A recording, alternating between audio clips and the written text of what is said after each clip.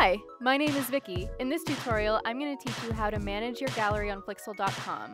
When you upload Cinemagraphs from Cinemagraph Pro, you have the option of writing a caption and selecting a privacy setting. Public Cinemagraphs will appear on your public gallery and may be featured in Flixel galleries and social networks. Shareable Cinemagraphs will not appear on your public gallery but can be shared using the Flixel.com URL. They will not be featured in Flixel galleries and social networks.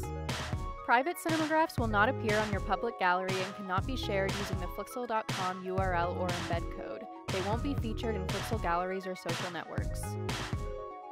You can edit these settings and others on your Flixel.com profile. Select the Cinemagraph you want to change the settings for and click Edit. If your Cinemagraph is public or shareable, viewers, by default, can copy the embed code. Your monthly embed allowance will be affected if others embed your Cinemagraphs to their websites. If you want to hide the embed code, uncheck Show Embed.